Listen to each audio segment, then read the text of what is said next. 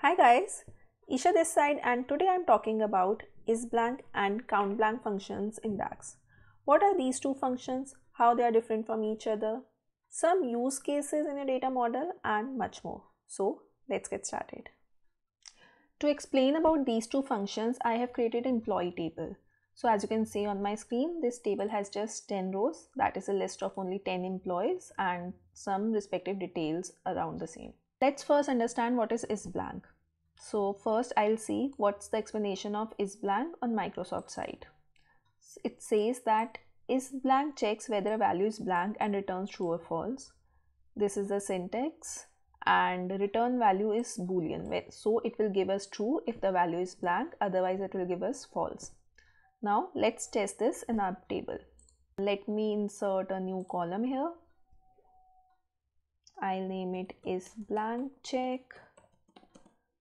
I'll use ISBLANK function, and for value I'll give my column name. Let me name it first with age. Say age, I can see there are two blank rows and I need to check what I'm getting as a result for ISBLANK function. So if you see, for this blank row I'm getting true here, and for the last ID also. So it's working fine. Basically it gives us true if the value is blank, and else the value will be false for this function. But there's one thing, this age is in numericals. What if my column is in text? Let's test, will it work there? Let me take it gender. I know there are 3-4 rows which are blank, but still I am getting false for these blank rows also. The point is, ISBLANK will work only when you have values in your column and not for text or other data types. We can also test it, say, with ID, and since there is no blank row in ID column, I'll get false for each and every row. This is one use case of ISBLANK function in column. What if I want to check if I can use ISBLANK in creating a measure also? Let's see that. I'll go to my report view, I'll insert a table. I'll take some, say, column values, ID, full name, age, maybe business unit, department.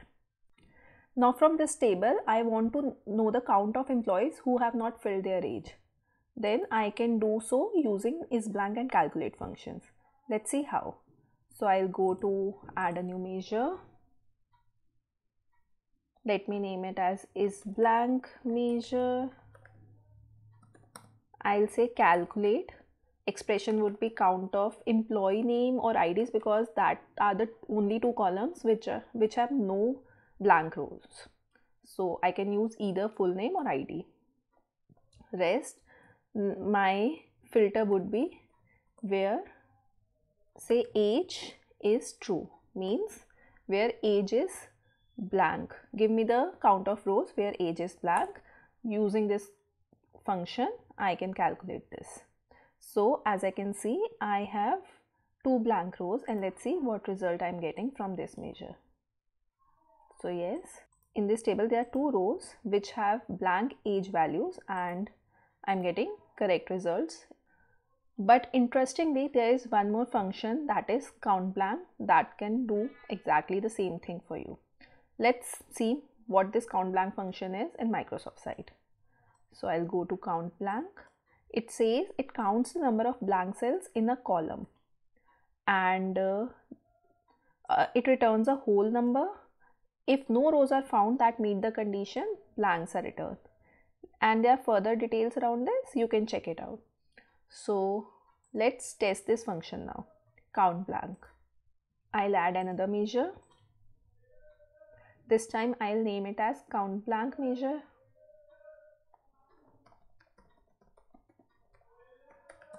It's asking for column name, and I can give reference of, say, age column here.